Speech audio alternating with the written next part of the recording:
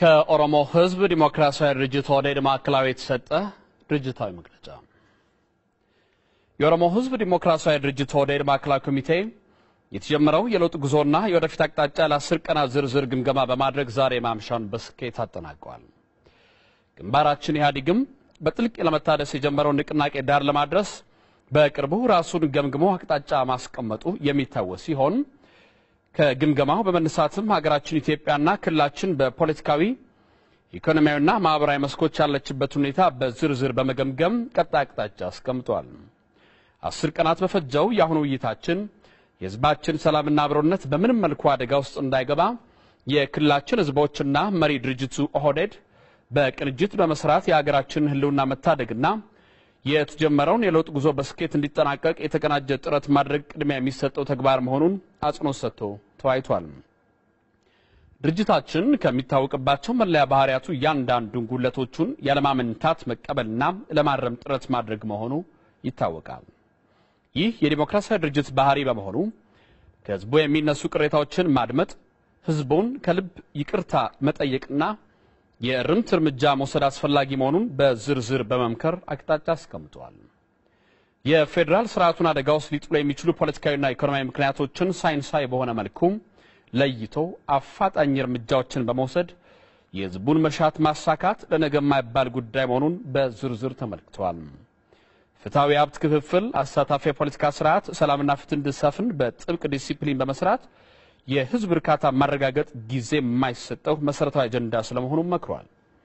የኦሮሞ ህዝብ ከመላው የኢትዮጵያ ህዝቦች ጋር በመተባበር የሀገራችንን ቀጣይ ጉዞ የማቅናት ሚናውን ዛሬም እንደ ትላንቱ መጫወት እንደሚገባም ተወያይቷል። በኢህአዴግ አባል ድርጅቶች መካከል ያለውን ግንኙነት በዲሞክራሲ አግባብ በማጠናከር የጋራ ዓላማችንን ለማሳካት ርብርብ ማድረግና የሀገሪቱን ህልውና ከአደጋ መከላከል እንደሚገባ በዝርዝር በመምከር አቅጣጫ አስቀምጧል። የፌደራል ስርዓታችንን አደጋ ላይ የጣሉ ሙስናና ብልሹ አሰራሮችን ህዝቡ በመሪ ድርጅቱ ላይ እንዲያምጽ ያስቻሉ የመልካም አስተዳደር እጦቶችን ስልጣን ህዝብን ማገልገያ መሳሪያ መሆኑን በመዘንጋት በርስትነት ይዞ ለግል ምቾትና ጥቅም ቅድሚያ መስጠትን፣ በነጻነት ተዘዋውሮ የመስራት መብትን ነፍጎ በመቶ ሺዎች የሚቆጠሩ ህዝቦችን እስከ ማፈናቀል የደረሰ ድርጊትን፣ በኢንቨስትመንት ስም የመንግስትና የህዝብ መሬት መመዝበሩን እንዲሁም የህዝቦችን ሰላምና ጸጥታ መደፍረሱና የመሳሰሉትን እየተፈጸሙ ያሉ አደገኛ ድርጊቶችን ህዝቡን ባሳተፈ መልኩ አምርሮ በመታገል የሀገራችንን ህልውና መታደግ ልዩ ትኩረት የሚሹ አበይት ጉዳዮች መሆናቸውን በዝርዝር ተመክሮባቸዋል። ባለፉት ጥቂት ዓመታት በተከሰቱ ግጭቶች የበርካታ ዜጎች ህይወት ጠፍቷል፣ ንብረት ወድሟል፣ የህዝቦች በሰላም ውሎ ማደር ወጥቶ መግባት ከፍተኛ ስጋት ላይ ወድቋል። ለነዚህ ችግሮች መከሰት ኃላፊነቱን ወስደው ርማት ማድረግ አስፈላጊ በመሆኑ አጽንኦት ሰጥቶ በመምከር አቅጣጫ ተቀምጧል። የፌደራል ስርዓቱን አደጋ ላይ በመጣል ግላዊና ቡድናዊ ጥቅሞችን ለማስጠበቅ በንጹሃን ዜጎች ህይወት ላይ አደጋ ያደረሱና በታሪካችን ታይቶ የማይታወቅ ጸያፍ ድርጊቶችን የፈጸሙ ኃይሎች በህግ እንዲጠየቁ ለማድረግ እንዲሁም መሰል ስህተት እንዳይደገምና የህግ የበላይነት በመላ ሀገሪቱ እንዲሰፍን ለማስቻል ህዝቦችን በማሳተፍ ትግሉን ወደ ላቀ ደረጃ ማሸጋገር የግድ መሆኑን ከግንዛቤ አስገብቶ ማዕከላዊ ኮሚቴው አቅጣጫ አስቀምጧል። ቀንደኛ የህልውናችን ጠላት ድህነት መሆኑ ቢታወቅም ይህንን ጠላት ለመዋጋት በመንግስት ድርጅትና ህዝብ ትስስር ሊሰራ እንደሚገባውና አዳዲስ ሀሳቦችን እያፈለቀ አመራር የመስጠት ጉዳይ ከድርጅታችን እንደሚጠበቅ ከስምምነት ላይ ተደርሷል። ሀብት ማመንጨት ብቻ ሳይሆን ፍትሃዊ ሀብት ክፍል እንዲኖር ማስቻል፣ የሀብት አጠቃቀምን ከብክነት የጸዳ ማድረግ፣ ግልጸኝነትና ተጠያቂነትን የሚያረጋግጥ አሰራር በማስፈን ህዝቡ እንዲያለማ ከማስቻል በዘለለም የመቆጣጠር ሚናውንም ከፍ ማድረግ እንደሚገባ አቅጣጫ አስቀምጧል። አዳጊ ኢኮኖሚን የሚያንኮታኩቱ መጥፎ ልማዶችን በተለይም ሙስና፣ ኮንትሮባንድ፣ ህገወጥ የገንዘብ ዝውውር ፍላጎትን ማኮላሸት፣ የአቅርቦት ሰንሰለትን ማስተጓጎል፣ ማንኛውም የገበያ ፍትሃዊነትን የሚያዛቡ አሉታዊ ተግባራትን አጥፍቶ በመትኩ በዘመናዊነት የታገዘ ፍትሃዊ አሰራር መዘርጋት፣ ያልተገባ የጥቅም ትስስር ያላቸውን ሰንሰለቶች በጥናት ለይቶ በመመስረትም የመበጣጠስ ተግባር በተቀናጀ የሪፎርም ስራን በሚያሳልጥ መልኩ እንደሚፈጽም አቅጣጫ ተቀምጧል። ህገ መንግስታዊ ድንጋጌዎች ሳይሸራረፉ ተግባር ላይ እንዲውሉ የዜጎች ሰብአዊና ዲሞክራሲያዊ መብቶች እንዲከበሩ ዜጎች ካለምንም ስጋት ከቦታ ቦታ ተዘዋውረው እንዲሰሩ በማስቻል በፍትህ ስርዓቱና በፖሊስ ስርዓታችን ላይ ተጨባጭ ለውጥ ሊያስገኙ የሚችሉ ሁለንተናዊ ሪፎርም ማከናወን እንደሚገባም ከስምምነት ላይ ተደርሷል። ከክልሎች ጋር የጀመርነውን ህዝብ ለህዝብ ግንኙነት ህገ መንግስታዊነቱን ጠብቆ እንዲቀጥልና ፌደራላዊ ስርዓታችን ይበልጥ መጠናከር የሚችልበት ሁኔታ አጽንኦት ተሰጥቶ ተመክሮበታል። የኦሮሞ ህዝብ የመቻቻል የመደጋገፍና አብሮ መኖር እሴቶችን ያዳበረ በመሆኑ ከሌሎች ህዝቦች ጋር በመከባበርና በፍቅር አብሮ በመኖር የሁሉም ዜጎች መብት በእኩል እንዲከበር ከወንድም ህዝቦች ጋር አብሮ መስራት ይጠበቅበታል። ጥላቻን በጥላቻ ክፉ ተግባርን በሌላ ያልተገባ ድርጊት መመከት ሊቆም ይገባዋል።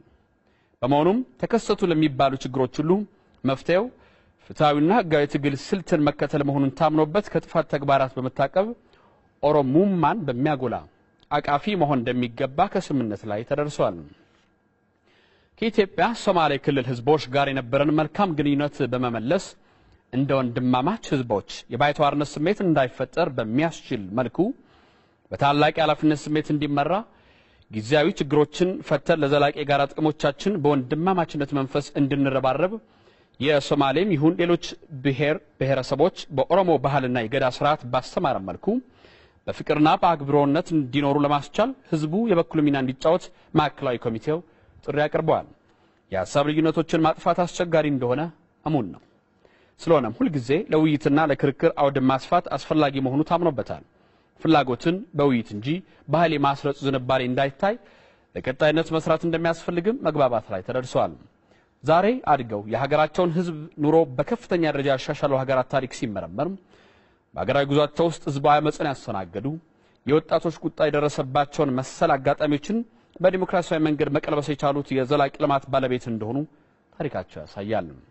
በመሆኑም በወጣቶች ላይ የሚታየውን ፍትህ የመሻት ቁጣ ሀገርን በማያፈርስ መልኩ ከኃይል በጸዳ ሁኔታ ሰላማዊ ትግል ስልት እንዲከተሉ በማስተማር የዲሞክራሲ ባህልን ማዳበር አስፈላጊ መሆኑን ኮሚቴው ያምናል።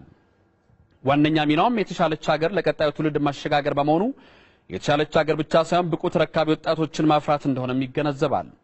በዓለም አቀፍ ደረጃ እየታየ ያለው ድርቅ፣ ግጭት፣ ስደት፣ የህዝብ መብዛት፣ ያልተደራጀ ኢኮኖሚና ያልዳበረ ዲሞክራሲ ባህል ባለበት ሀገር ነገሮች እንዲባባሱ ከማድረግ አልፎ የሀገር ህልውናን አደጋ ውስጥ እስከመጣል እንደሚደርስ ታውቀው የተሻለች ሀገር የመፍጠሩና ብዙ ተረካቢ ማፍራቱ ተግባር በጥንቃቄና በኃላፊነት ስሜት እንዲከናወን በዝርዝር ተመክሯል።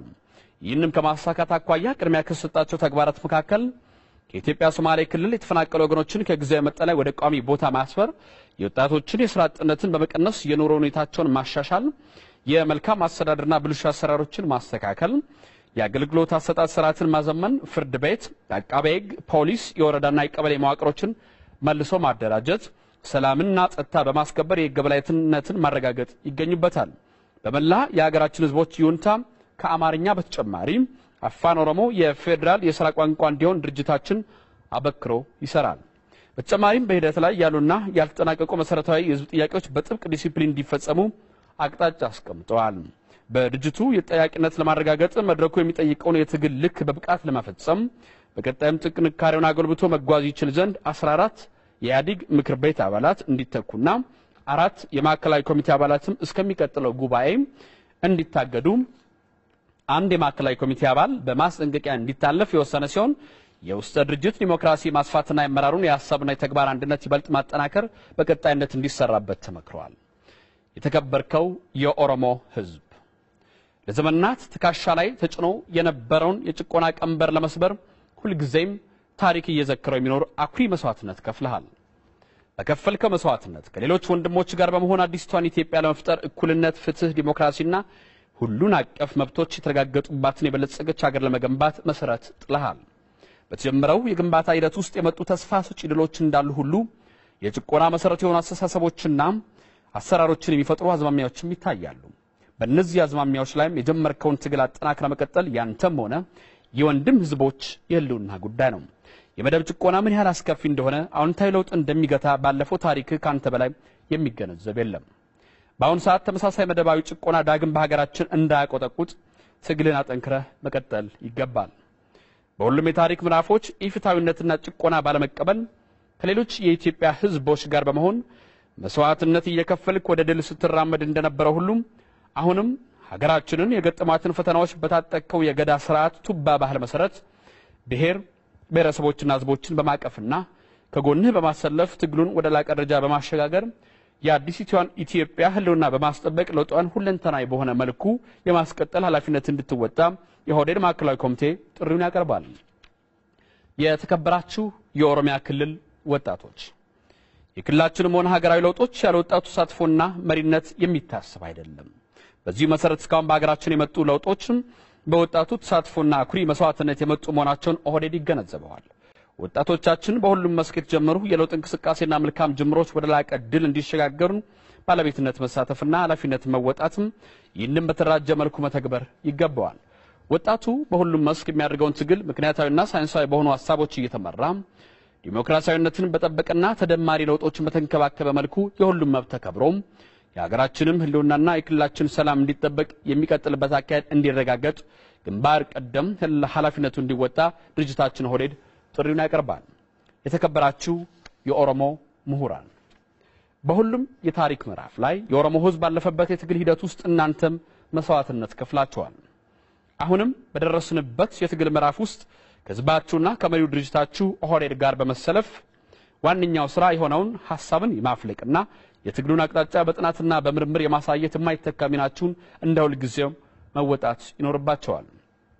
ድርጅታችን ኦህዴድ ምሁራንን ባላቸው አደረጃጀትም ሆነ በግል ክህሎታቸው ዕውቀትና የአመራር ብቃትም ጭምር አብሮ ለመስራት የጀመረውን ስራ በተደራጀና በተቀናጀ መልኩ አጠናክሮ ለመቀጠል ወስኗል።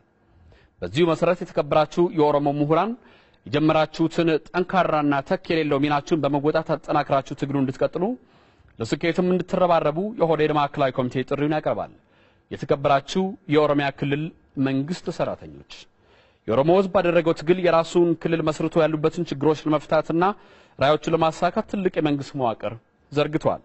በዚህ መዋቅር ውስጥ የህዝባችንን ችግር መፍታት የሚቻለው ከዕውቀትና ክህሎት በተጨማሪ ጠንካራ ዲሲፕሊን ባለው የመንግስት ሰራተኛ ነው። በመሆኑ በመንግስት መዋቅር ውስጥ እየፈጠረበት ያለውን የመብት ጥሰት፣ የመልካም አስተዳደር ጦት፣ እየተስፋፋ ያለውን ሙስናና ኪራይ ሰብሳቢነት፣ ኢፍትሃዊነትና ዲሞክራሲ ጦት ችግሮችን ለመፍታት የክልላችን መንግስት ሰራተኞች ቁልፍ ሚና አላቸው። ህዝባችንን አንገት ያስደፋውን ዋነኛ ችግሩን በመቅረፍ ብልጽግናን ለማስፈን የማስፈጸም አቅምን ለማጎልበት ቀን ከሌሊት ተግታችሁ የመስራት ኃላፊነታችሁ እንድትወጡ የኦህዴድ ማዕከላዊ ኮሚቴ ጥሪውን ያቀርባል። የተከበራችሁ የኦሮሚያ ክልል የጸጥታ አካላት በክልላችን ሰላምና ደህንነት ለማረጋገጥ ከህዝባችን ጋር በተለይም ከወጣቶች ጋር በመቀናጀት የህዝባችን ጥቅምና ሀብት ሲዘርፉ የነበሩ ኮንትሮባንዲስቶች ላይ የህግ የበላይነትን ለማረጋገጥ እንዲሁም በክልላችን የተጀመረው ሪፎርም ለማደናቀፍ ዝርፊያ ድርጊታቸውን ማስቀጠል የሚፈልጉ የተደራጁ ኪራይ ሰብሳቢዎች የከፈቱትን ጥቃት ለመመከት በግንባር ቀደምትነት ተሰልፋችሁ ከፍተኛ መስዋዕትነት ከፍላችኋል። በዚሁም የአዲሲቷን ኢትዮጵያ ህልውና እንዲቀጥል ድርሻችሁን በመወጣት ከአደጋ እየታደጋችሁ ትገኛላችሁ። የኪራይ ሰብሳቢዎች ቡድን በመንግስት ስልጣን የመክበር አባዜ ከስር ተነቅሎ የህግ የበላይነት ሰፍኖ እስኪሸነፍ ድረስ የጀመራችሁትን ትግል ህዝብን በማሳተፍ በከፍተኛ ዲሲፕሊን ህዝባዊ ኃላፊነታችሁን መወጣት ይገባችኋል። በክልላችን አስተማማኝ ሰላምና ህግ የበላይነት የተረጋገጠበት እንዲሁም ፍትህ የሰፈነበት እንዲሆንና ዜጎቻችን መብታቸው ተከብረው ስርዓት አልበኝነት እንዳይኖር የሰጣችሁን ተቋማዊ ኃላፊነት ከህዝብ ጋር በመቆም ህዝባዊ በሆነ መንፈስ እንድትወጡ የኦህዴድ ማዕከላዊ ኮሚቴ ጥሪውን ያቀርባል። የተከበራችሁ የኦህዴድ አባላት ተንሰራፍቶ የቆየውን ጭቆና ለማስወገድ ህዝባችን ሲያካሄድ በነበረው መራራ ትግል ውስጥ የመሪነት ሚናን ተቀብለ መስዋዕትነት በመክፈል የዛሬው ምዕራፍ ላይ እንዲደርስ የበኩልህን አስተዋጽኦ አበርክተሃል። ጠንካራ ድርጅት ያለ ጠንካራ አባል ሊታሰብ አይቻልም። ኦህዴድ ያለበትን ታሪካዊ ኃላፊነት እንዲወጣ አሁን በደረሰበት የትግል መድረክ የሚመጥን ቁመና እንዲኖር ለማስቻልና ለማስቀጠል የድርጅታችን አባላት የድርጅታችሁን ዓላማ በጥብቅ ዲሲፕሊን ለማሳካት ቀን ከሌሊት መታገል ይገባቸዋል።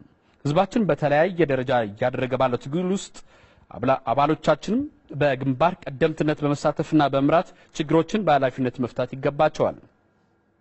አሁን የደረስንበት የትግል ምዕራፍ የሚጠይቀው መስዋዕትነት በቅድሚያ በመክፈል ለሌሎች ምሳሌ በመሆን የድርጅታችሁን ተልዕኮ በተሰማራችሁበት መስክ ሁሉ በማሳካት የህዝባችን ጥያቄ በአፋጣኝ እየመለሰ ትግሉን በግንባር ቀደምትነት በመምራት አዲሲቷን ኢትዮጵያ ኦን የማድረግ ኃላፊነቱን የሚወጣ ጠንካራ ከለውጡ ጋር ራሱን የሚያሳድግ ድርጅት ኦን ያደረገው መጓዝ ትኩረት የሚሻ በመሆኑ ይህንን በብቃት መወጣት ይገባቸዋል።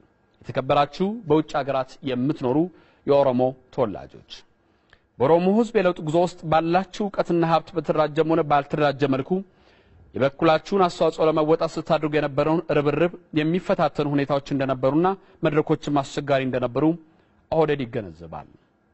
በህዝባችን አንድነትና ሁለንተናዊ ለውጥ እንቅስቃሴ ውስጥ በእውቀት በቴክኖሎጂ ባላችሁ ተሞክሮችና ትስስር በሀብትና በመሳሰሉ ሁሉ እንድትሳተፉና የህዝባችንን ችግር በጋራ እንድንፈታ የሚያስፈልጉ ሁኔታዎችንም እንዲመቻቹ ኦህዴድ ጠንክሮ እንደሚሰራ ሊያረጋግጥ ይወዳል። በዚህ መሰረት በውጭ ሀገር የምትኖሩ የኦሮሞ ተወላጆች በህዝባችን ጥቅም ላይ ያለምንም ድንበርና ልዩነት በጋራ እንድንሰራ የኦህዴድ ማዕከላዊ ኮሚቴ ጥሪውን ያቀርባል። የተከበራችሁ የኢህአዴግ አባል ድርጅቶች ድርጅታችን ኢህአዴግ በሀገራችን ህዝቦች ላይ ተጫናውን ጸረ ዲሞክራሲ፣ ድህነት፣ የመልካም አስተዳደር እጦትና ኋላ ቀርነት ለመፍታት ባደረገው እንቅስቃሴ ተስፋ ሰጪ ድሎችን ማስመዝገብ የጀመረው በውስጡ ያለውን ችግሮች በተከታታይ በመፈተሽና በመፍታት ላይ ነው። በቅርቡ በኢህአዴግ ደረጃ በተደረገ ግምገማ በህት ድርጅቶቹ መካከል የተፈጠረው ያልተገባ ግንኙነት በሂደትም ወደ ጥቅም ቡድንተኝነት እያደገ በመምጣቱ የነበረውን ግንኙነት እየሻከረ እንዲሄድም አድርገዋል። የኦህዴድ ማዕከላዊ ኮሚቴም ጉዳዩን በጥልቀት በመገምገም ማንኛውም ግንኙነቶች መርህና ምህር ላይ ብቻ እንዲመሰረቱና ዲሞክራሲያዊ ትግል ማዕከል ያድርጉ እንዲሆኑ ለማስቻል ትኩረት ሰጥቶ ተወያይቶበት አቅጣጫ አስቀምጧል። በዚህ መሰረት የህት ድርጅቶች አሁን በደረስንበት የትግል ምዕራፍ በግንባራችን ኢህአዴግ ተገምግመው አቅጣጫ የተቀመጠባቸውን ጉዳዮች ያለምንም መሸራረፍ እንዲፈጸሙና የህዝባችንን ጥያቄ ለመመለስ ከመቼም ጊዜ በላይ በአንድነት ርብርብ እንድናደርግ የኦህዴድ ማዕከላዊ ኮሚቴ ጥሪውን ያቀርባል። የተከበራችሁ የተቃዋሚ ፖለቲካ ፓርቲዎች በብዛነት ለተገነባች ሀገራችን ኢትዮጵያ ዲሞክራሲ የህልውና ጉዳይ መሆኑ እሙን ነው። እንደ ነብር ዥንጉርጉር የሆነው የእርስ በርስ ግንኙነታችን የሐሳብ ልዩነትን ማስተናገድ የሚያስችል አሰራርና ባህል ማዳበርም ያስፈልገዋል። ከኃይል የጸዳ በውይይትና በምክክር የሚያምን ይበልጥ ለሀገር የሚበጅ ሐሳብ የሚፈልቅበት ውይይት ባህል እንዲዳብር የፖለቲካ ድርጅቶች ሚና ከፍተኛ ነው። በዚህ ወሳኝ ወቅት የሁሉም ፖለቲካ ፓርቲዎች አስተዋይነትና አርቆ ሐሳቢነት የሚፈተንበት ጊዜ መሆኑ ግልጽ ነው። በመቀራረብና በመነጋገር የፖለቲካ ባህላችን እንድናሻሽል ብሎም የሀገራችንን መጻኢ ዕድል በጋራ ማበጀት እንድንችል ዘንድ ተቀራርበን እንድንሰራ ድርጅታችን ይፈልጋል። ዲሞክራሲ ለሀገራችን ህዝቦች የህልውና ጉዳይ ነው። ዲሞክራሲ ለመገንባት የሐሳብ ልዩነቶች የሚስተናገዱበት ማዕቀፍና አሰራር እንዲሁም ባህልና አስተሳሰብ እንዲዳብር የፖለቲካ ፓርቲዎች ወሳኝ ሚና እንዳላቸው ኦህዴድ በሚገባ ይገነዘባል። የሀገራችን ህዝቦች አማራጭ ሐሳቦች እየቀረቡለት በዲሞክራሲያዊ ሂደት የሚጠቅመውን ሐሳብ እንዲመርጥ ለፖለቲካ ፓርቲዎች